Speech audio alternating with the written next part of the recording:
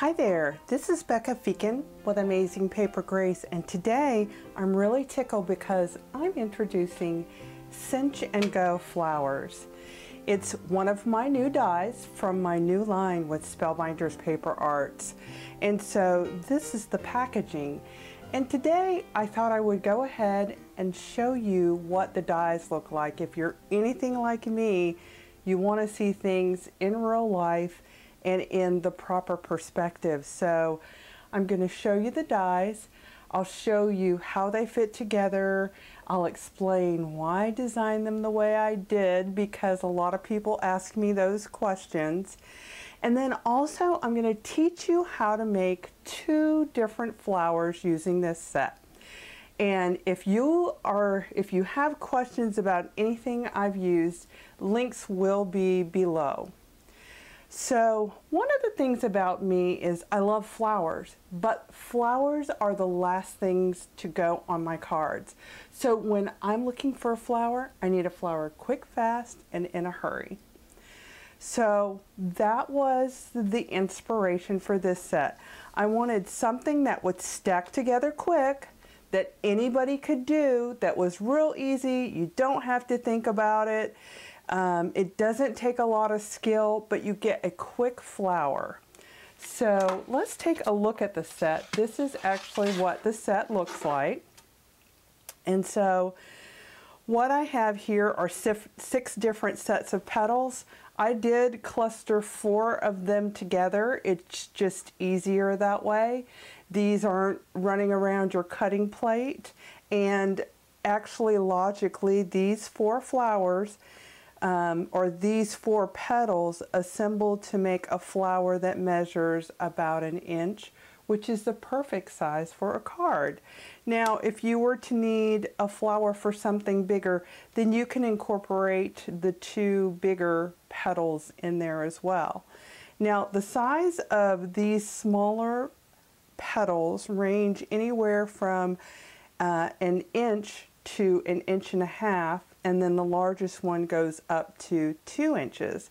And I will say that even though they look like they're just a round 6-petal flower, there are deep cuts in every petal so that you don't have to do that. And so also what we have is a little star, and that's just meant for greenery that goes underneath a bud.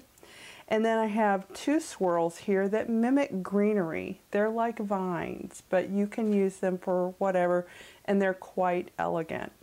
Now I will say that on the petals, I designed them with a hole in the middle, and that's because I do very much like using brads, or I like using something to thread all my petals on.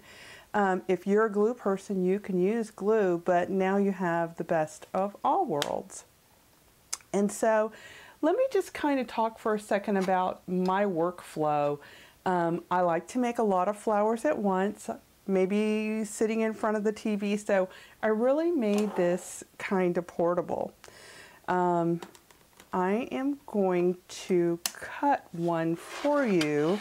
So here is my die, and it just so happens that it fits right within this cutting plate for this machine, which is the Sapphire.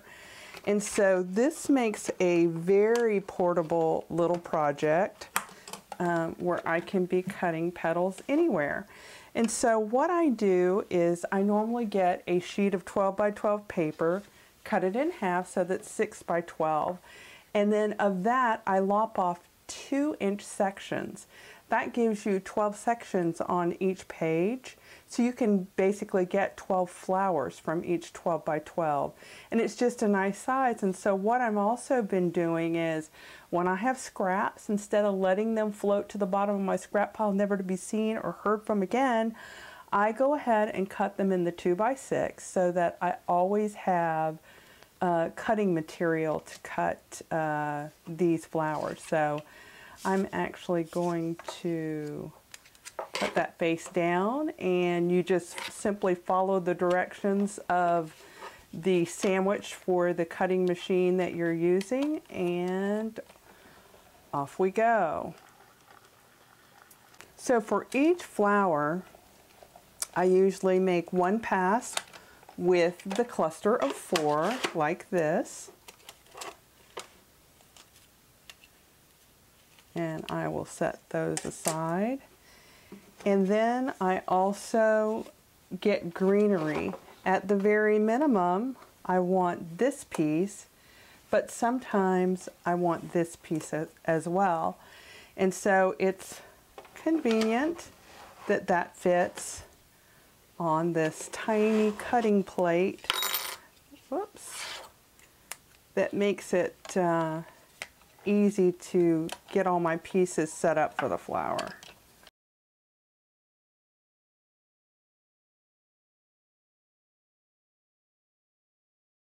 So now we're going to make the first Cinch and Go flower.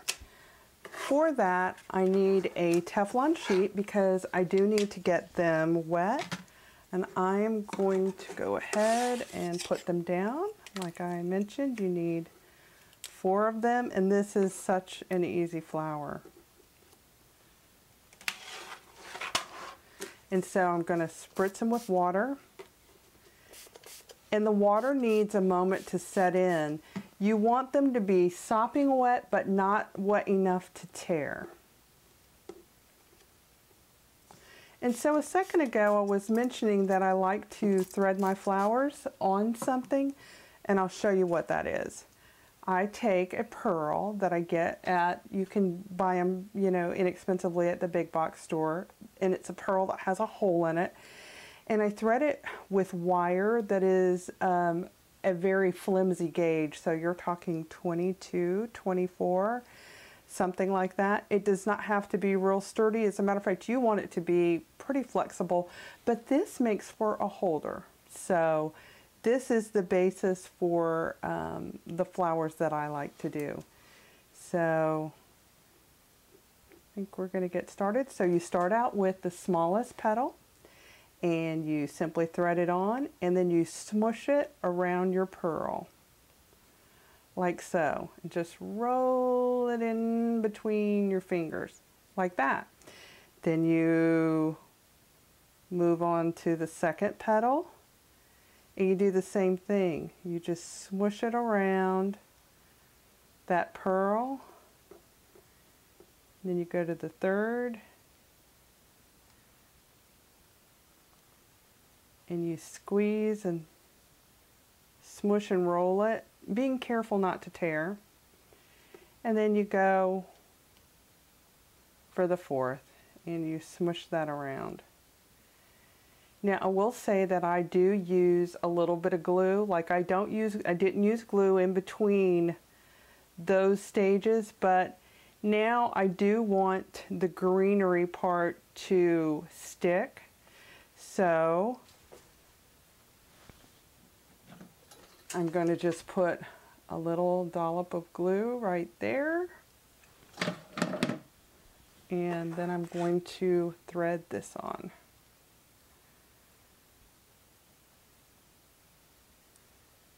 And truly that should probably be wet as well. Let's go ahead and get that wet. And that's all there is to it. You let that dry. And if you let it dry several hours or overnight, when you come back you'll have a flower. And I actually have several made here.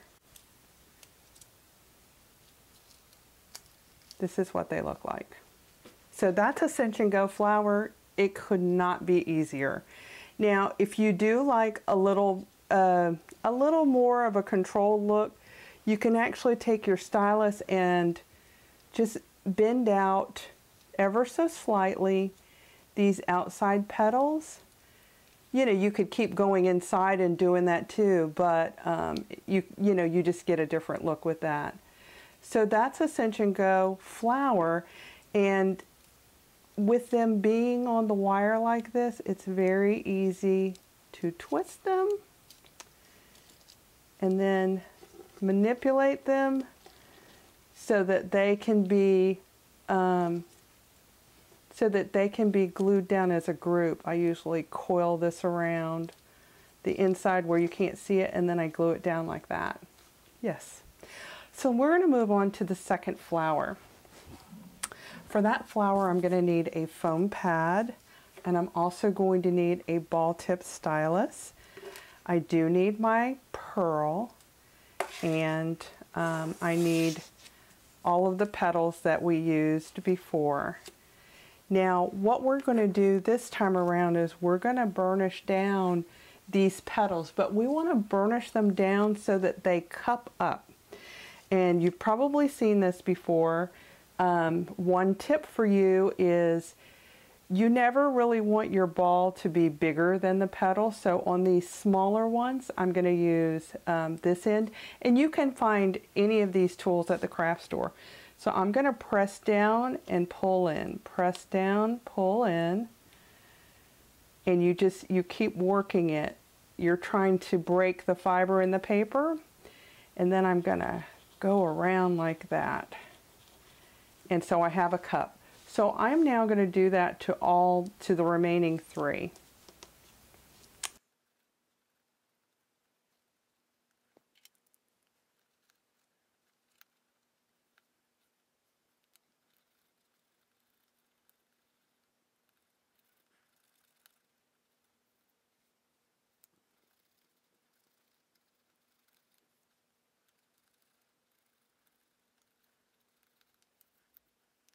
Okay, so now I have all 4 of these done, and now I'm going to thread them on my pearl. So I start out with the smallest one and I simply thread it on. Now what I do for this version is I do put a small dollop of glue in between each layer, but I'm just talking a small dollop, and it's, you know, it's not a big deal. It's just anywhere. Then I'm going to go and I'm going to add the second. Okay. And I'm going to add some glue. And I'm going to add the third.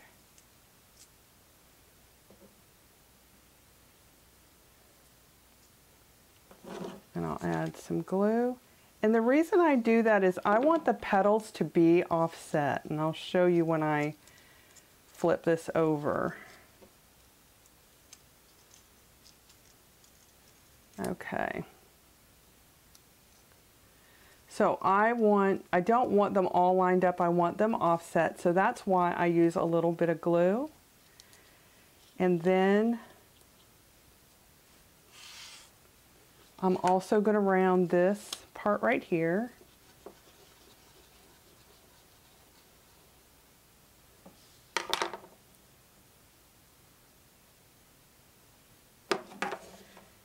And I'm going to put some glue.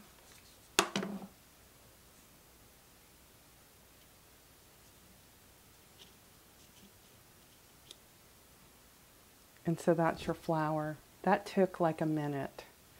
And so these are ones that I had done earlier. They're all threaded on wire and they're ready for cards. I usually use them in a cluster of 3. And so here again with the wire, it makes it very easy to just twist these and put them on a card. And so we had our look from the water where we smushed it. This is a smoother look. And so there's another look here where everything is splayed out, or you can do a combination where some cup, the inside is cup and the outside is splayed. So that's pretty much 3 different sets of flowers that you can make in under a minute with this set. Like I said, quick, fast, and in a hurry.